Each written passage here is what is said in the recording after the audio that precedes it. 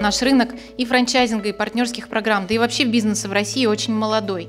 Поэтому мы сейчас как раз те, кто формирует правильные взаимоотношения на нем и возможность развития.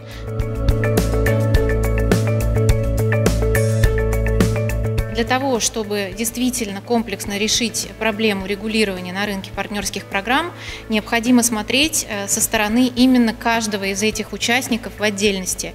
Это, конечно, очень большая комплексная задача. Мы сегодня еще раз увидели, что она действительно очень актуальна и требует решения. И итогом сегодняшнего круглого стола явилось решение дальше продолжать, действительно делать предложение по кодексу участника рынка партнерских программ, утверждать его среди участников рынка, а также проводить дополнительные мероприятия, чтобы уточнять детали и раскрывать тему более подробно.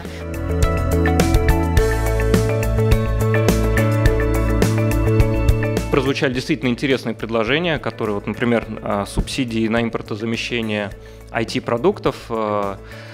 Нас действительно это коснулось. Мы в прошлом принимали решение о покупке каких-то зарубежных компаний, которые ушли, и мы теперь с нуля приходится нам переписывать многие очень вещи. Это достаточно сложный, затратный процесс.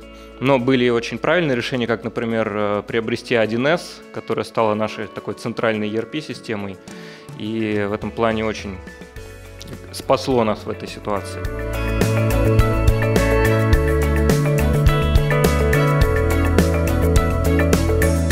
Мне важно понять, насколько российская экономика адаптируется к внешним вызовам и понять, насколько российская экономика соответствует тем трендам мировым, глобальным, которые сегодня существуют. И мне кажется, что как раз активизация, перезапуск франшиз и различных таких моделей бизнеса – это то, что является современным для нашей страны.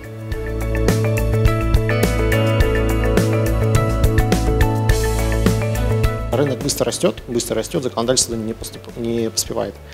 И мы планируем от нашей ассоциации развития франчайзинга партнерских программ, разработать ряд инициатив по внесению конкретных изменений в законодательство, которое бы защитило компании, которые работают на этом поле, и направить их уже на экспертизу в Государственную Думу, в соответствующий комитет.